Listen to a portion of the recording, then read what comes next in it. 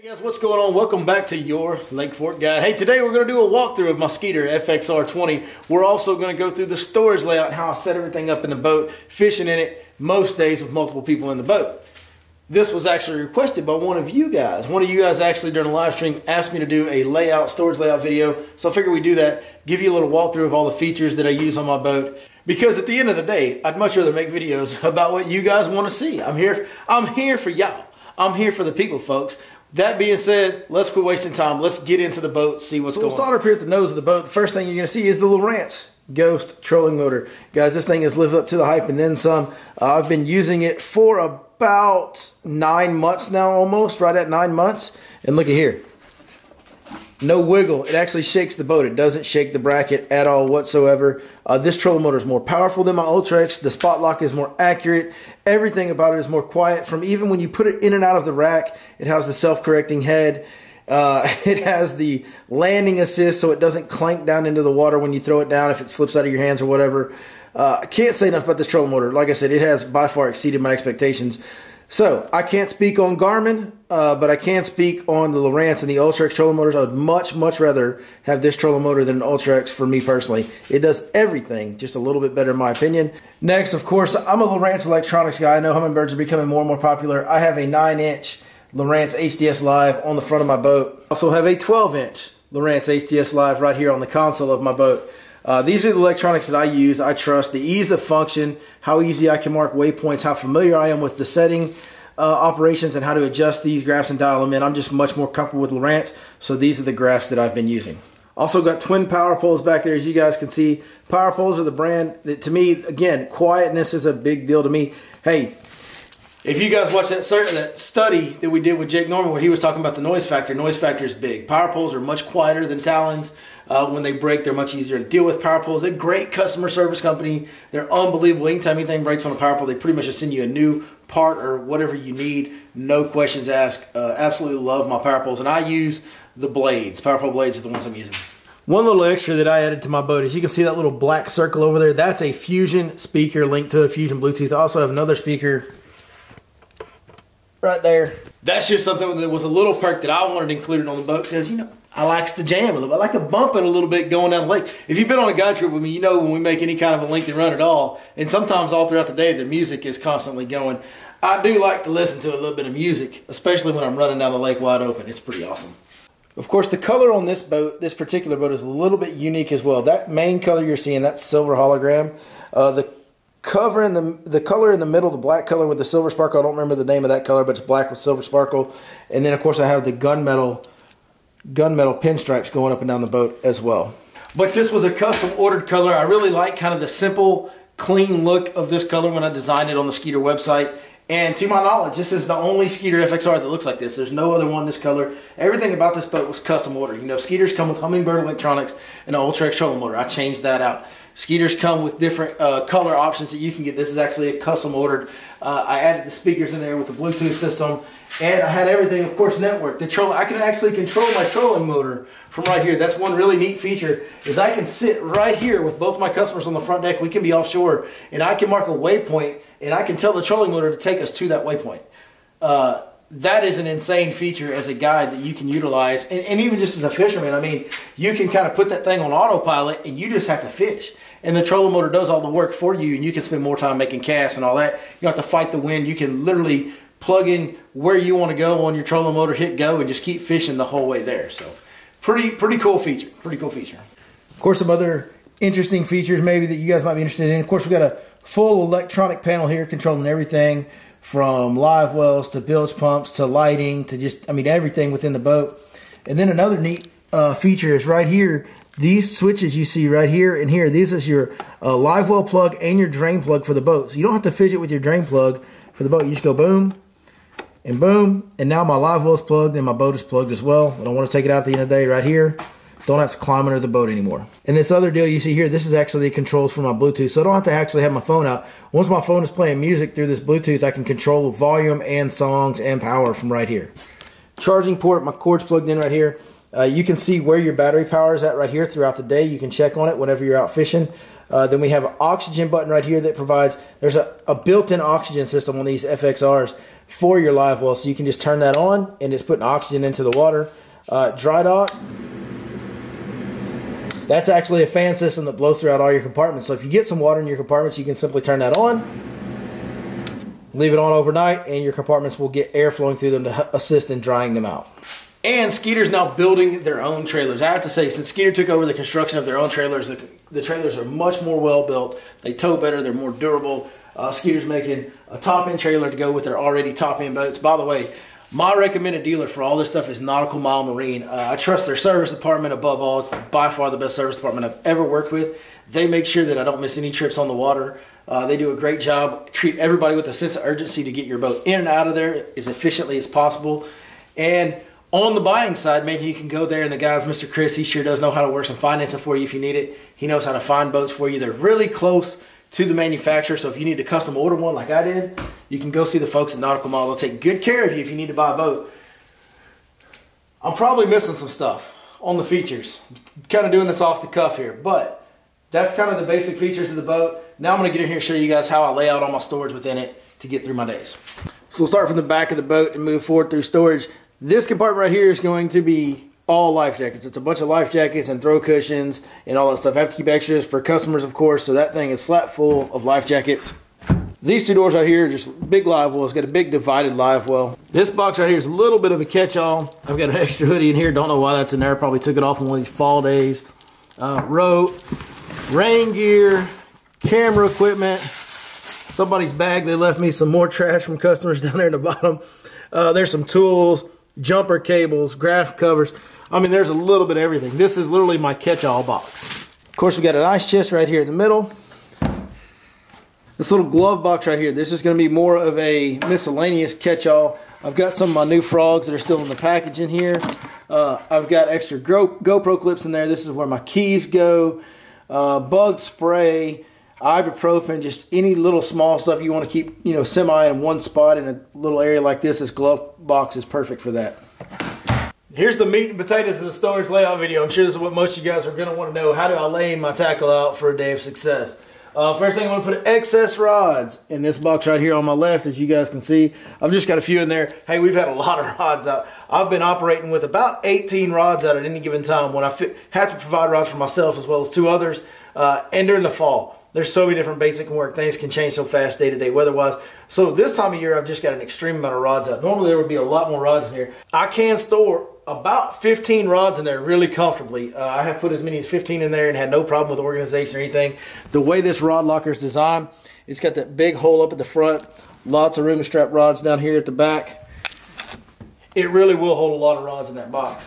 There is rod storage options in this side as well if you needed more. Man, I've got to keep a lot of tackle. You know, like I said, providing gear for myself as well as two others on just about every day, I've got to have a lot of storage. All right, so I'm going to take the camera down here and show you guys exactly how I use all this storage space to make everything kind of work in what I hope to be the most efficient way possible. So first is going to be this big main box right here in the middle of the boat. Now, I try to keep as much stuff, I try to keep everything that I'm going to need right here in this center box. That way I don't have to move any rods. You know, like I said, a lot of times I got a lot of rods out with customers, and these side compartments are going to be closed with rods on top of them. Well, to fully get in there and dig stuff out, I've got to move those rods. So I really try to concentrate and keep everything that I might need for the day in this center box. As you can see, it holds a pretty ridiculous amount of tackle. You know, these bait bags from 6 Cents have really helped a lot. As you can see here, I've got one with all my weedless big swim baits are in here. It's labeled as such, weedless big baits. Hard big baits, line through big bait. So I've got all my big swim baits right here. I've got a line through bag, I've got a hard bait bag for glide baits and jointed baits, and I've got a big weedless bag as well. Then also these little bait bags. So this right here, these two bags right here are smaller Divine swim baits. I have one is shad and one is bluegill in each of these bags right here. And then the rest of these are just, you know, there might be plastics in here. I really like keeping my plastics in these things. I have different boxes. I've got top one, like that's a jerk bait box right there. You guys can see all my jerk baits. I've got a swim bait rigging box right here. As you guys can kind of see there, we'll open this up so you can see it better. But I've got every type of swim bait hook, jig head, Alabama rig, everything to rig a swim bait on is all located in this one box. Top water baits, you guys can see all my top waters right there. I've got shallow crankbaits. I've got a box. I've got a box for each style crankbait. So I got, these are my shallow square bills. These are my movement 80X's. These are some lipless crankbaits. These are my divine shaky head worms in all different colors. Clout stick baits. Hollow body swim baits. That's a box slap full of prawns right there. You can see I got tons of prawns. Those boxes are simply a way for me to keep everything organized and easily accessible. Hey, if I'm fishing prawns and I want to change colors, I have all my colors in at least a full day supply right there in that box. That way, if I'm throwing black and blue and the sun pops out and I want to throw green pumpkin magic, I can just reach in there and I can see all my colors. I don't have to go digging through bags, searching through a box full of bags or a bag full of bags to look for the right color. I really like being able to open it up and see all my colors and all my size types and all that in one box. It helps me get in and out of the storage compartment as fast as possible. The idea is to spend a lot of time in here in your garage. That way you spend as little time as possible in this compartment right here or any of these compartments when you're on the water. I also use these bags right here for weight storage. These are shaky heads. I got a bag full of shaky heads and I have another bag just like that full of different tungsten, all different sizes of tungsten still in the package so I can see what it is. Then I've got this little handy deal right here that I keep right in this little compartment, fits in there perfectly. Hey, these are all my backup hooks. I have a bag slap full of every type of hook you can imagine in there. Just like I have a bag full of tungsten. You say, well, Billy, hey, you don't want to sort through your worm bags. Why are you sorting through all your hook bags and your weight containers? I'm not. Let me show you how I tie these in together. Like I said, these are backups. Those weights are also backups. So one thing that I do, once again, I keep one of everything that I might need for a day in this compartment right here. This is the day tray. That's what this is known as. The old day tray. Secret goodies in here. So I've got one of every type of hook that I might possibly need. Every size, one package of each. All my hooks stay in this middle compartment right here. I've got all my accessories, you might say, in here. I've got dye pins, I've got Sharpies, I've got beads, I've got swivels, everything here. I'll also keep some of my weights in here, as you can see down on the bottom. I keep a package of weights back here. I keep some of my loose weights, my extras that come off the line in here, and I reuse this first as much as possible. So I really try to keep everything that I'll need as far as hooks and weights go, rigging stuff, right here in my day tray where it's easily accessible. Now, as soon as I run out of one of these items, I'm going to take those backup bags and replace it.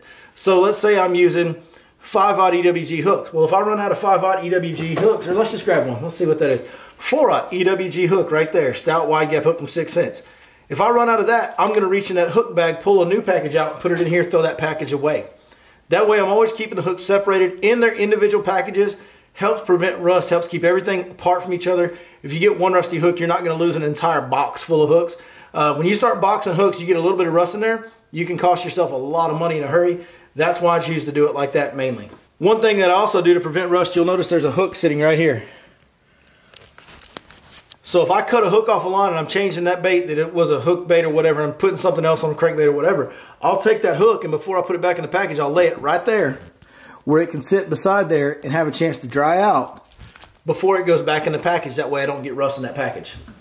I always let things dry out before I put them back in the package. Texas, man, rust is a real issue. You put anything wet back in a confined area, it's going to start rusting. It's going to spread to all the other metal that are in that package with it, in that box with it. It can be a real issue.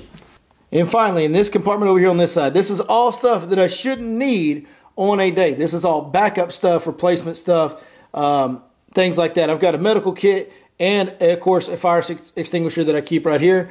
This bag right here is line. This is spools of line if I need. I have big spools that I keep in my garage, but I keep little spools in the boat in case I need to replace line on a reel on any given day. I've got extra plastics in these bags here. All extra plastics. These are all extra plastics.